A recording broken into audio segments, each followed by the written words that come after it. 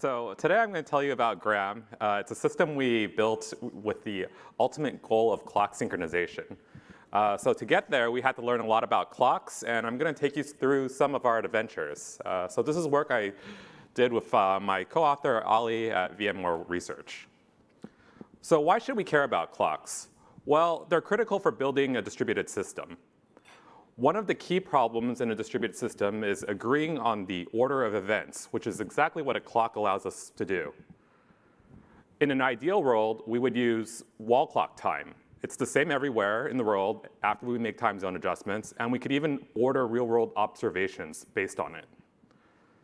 But as almost every distributed system textbook will tell you, it turns out that clocks drift unevenly. So if you let clocks run free in a server, in servers, they'll slowly drift apart. Lamport recognized this in 1978 and developed logical clocks so that distributed systems could be built without relying on wall clocks.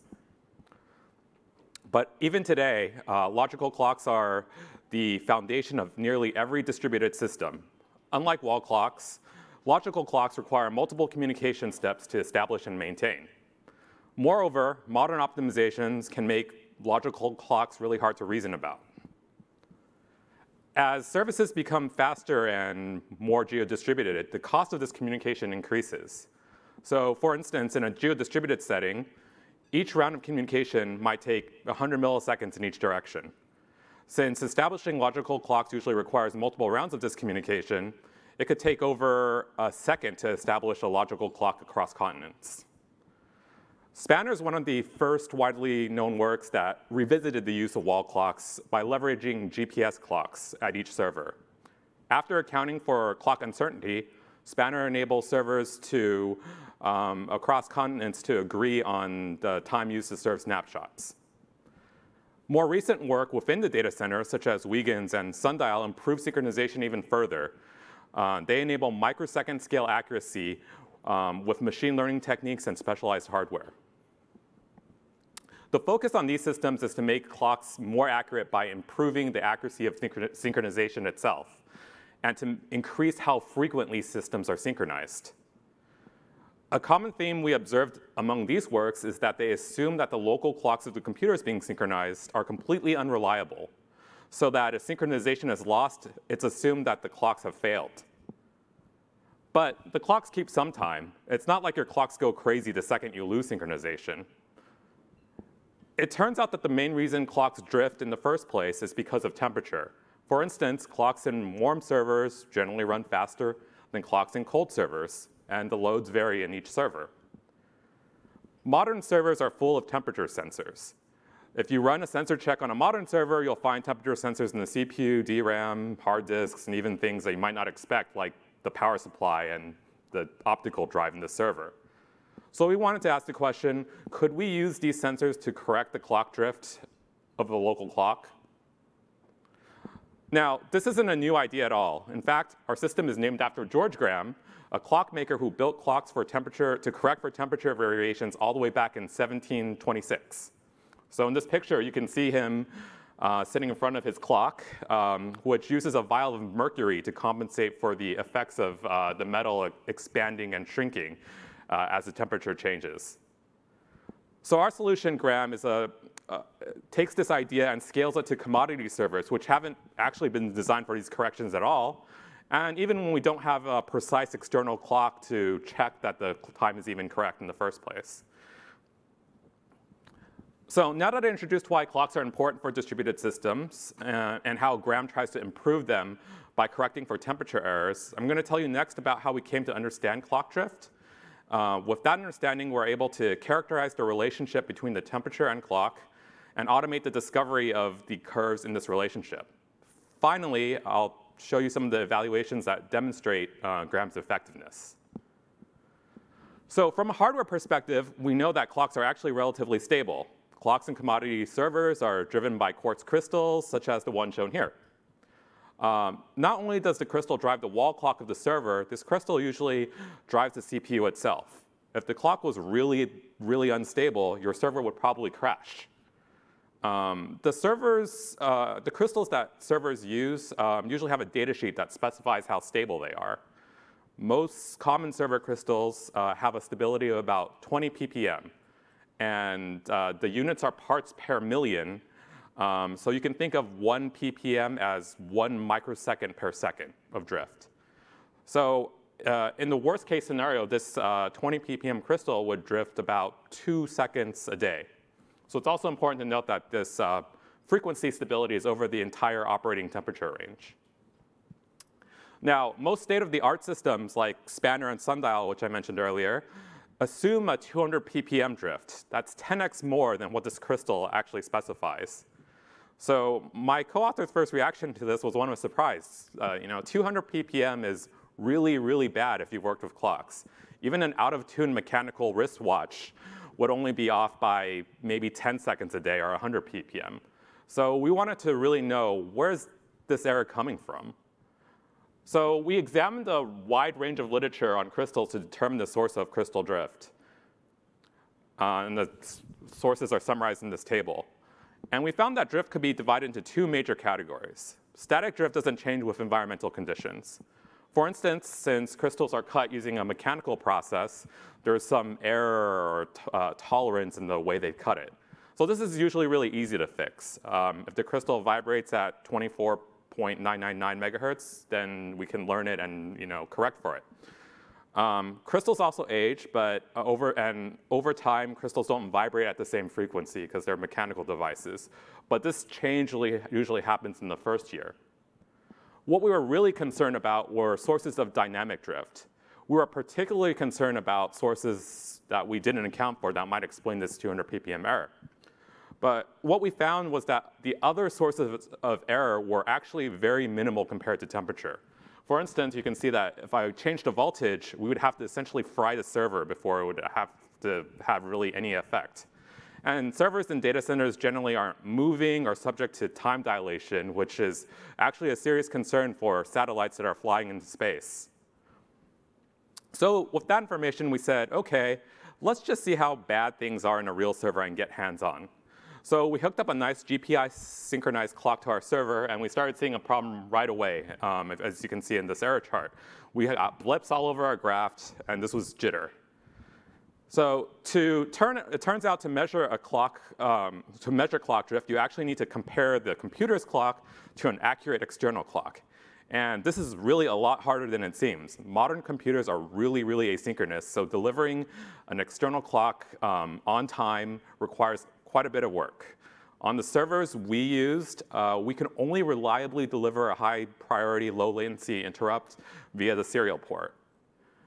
And eventually we devised this dual interrupt scheme and that filtered out all the jitter and gave us relatively clean graphs.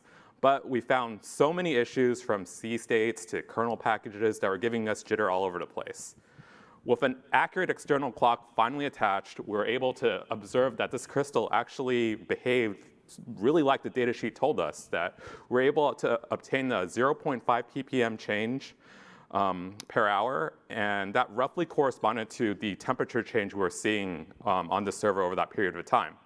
So one of the key things to observe on this graph, I know numbers are a little small, is that while the error is around negative 22 ppm, you can see that it's actually quite stable, and this is the static error that we can filter out that I was talking about earlier.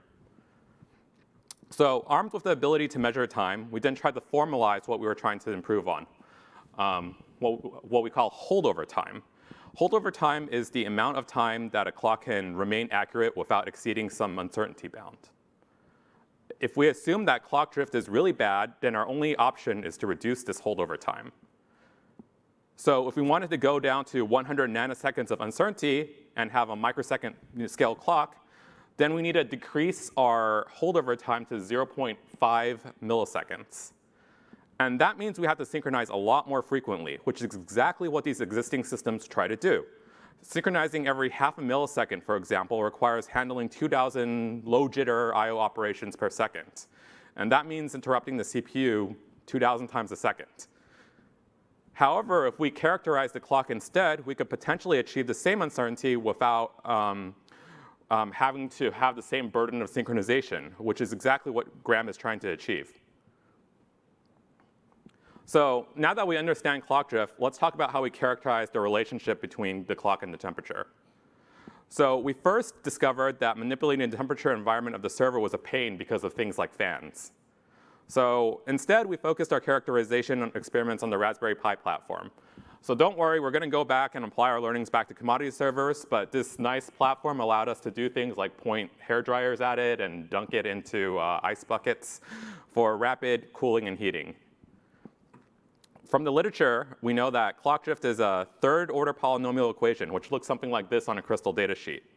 One thing to note is that the negative part of the curve, negative 40 degrees, is a range that most servers probably aren't running at. We were able to generate this curve on this Pi by exposing the Pi to different temperatures, pointing a hairdryer at it, dunking in an ice bucket, and referencing this error against accurate GPS time. We found that on the same Pi, the curve was usually repeatable, even though the temperature curve isn't the same for each one of these tests. So because we were manually subjecting this Pi to different temperatures, the temperature curves were just wildly different. But we obtained the same curve every single time we ran the tests. However, we did find out that on different devices, even those of the same model, so we tested, for example, 2 different Raspberry Pi 4B pluses, which had the same crystal, they all had different curves. In hindsight, this is obvious because each crystal has its own error and is cut incorrect or cut to the tolerance. So we actually had to characterize each device, even if they have the same crystal. We also discovered that the curve changed slightly over time. So we ran the test over about 6 months apart, and we discovered the curve shifted ever so slightly, likely due to aging. So this curve also needs to be updated over time. Armed with a way to discover the curves, we now needed a way to automate the process. So in a real data center setting, we can't expect precision time to be available and distributed to every machine. So we decided to come up with a method that works over NTP and hope that with enough measurements, the error would essentially cancel itself out. And NTP provides, at best, milliseconds worth of accuracy. So we applied some linear algebra, some least squares fit. The details are in the paper, but essentially we aggregate the temperatures observed between synchronizations to generate a set of linear equations and solve for the temperature constants. Using NTP over a WAN connection, we found that the system was able to converge where convergence is within 20 ppm of error after 48 hours. And the NTP curve we generated was within 0.5 ppm of the curve that we generated using high precision GPS signals. So now that we've automated discovering the curves, I'll present some of the experiments that we show Graham in action. So using our generated temperature curves, we're able to quantify the benefits of our compensation scheme. At time 0, we shut off synchronization on the left. The graph on the left shows the time drift that results from the system being exposed to the temperature trace on the right, which we felt could be representative of like HVAC overheating.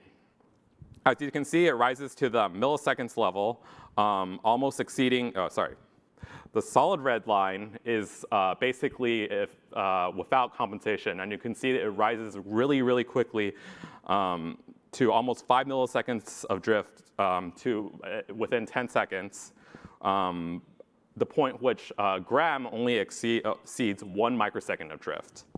For most of the tests, we're able to maintain about 100 ppb of error, which is 300 times better, or 200 times better than the advertised temperature error on the crystal. And at S3, though, we have a really high slope where we're actually pointing a hairdryer at the system at the point, and that's where we get a 300 ppb slope.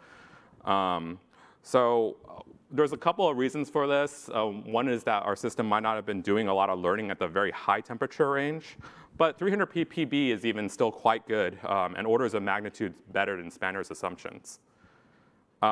We also wanted to test the effects of a thermal shock event. So we are able to test pointing a hairdryer directly at the Pi's crystal for 25 seconds, raising the temperature at roughly 2 degrees Celsius a second. The time drift never exceeds more than 10 microseconds over the initial 25-second slope, and that's a drift of only 0.4 ppm. Once the temperature slope decreases, we're able to maintain that time without exceeding the initial 10 microseconds of error.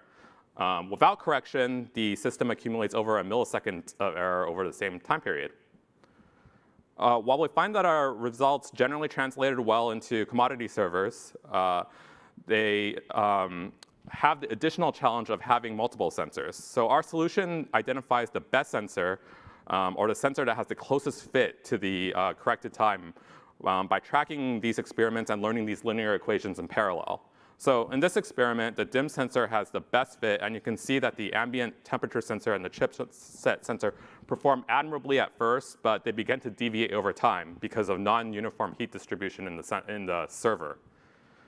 We also applied this, a random load to the server, varying memory-heavy workloads and CPU-heavy workloads in order to see which sensor performed the best. So we found that the DIMM sensors generally perform the best, maybe because they have thin PCBs and respond very quickly to environmental changes. So in conclusion, we found that it was very hard to accurately measure clock drift. Comparing the reference clock to a CPU requires software which is asynchronous and introduces error, especially when the system is loaded. But if you get an accurate clock, then we can see that clocks are relatively stable.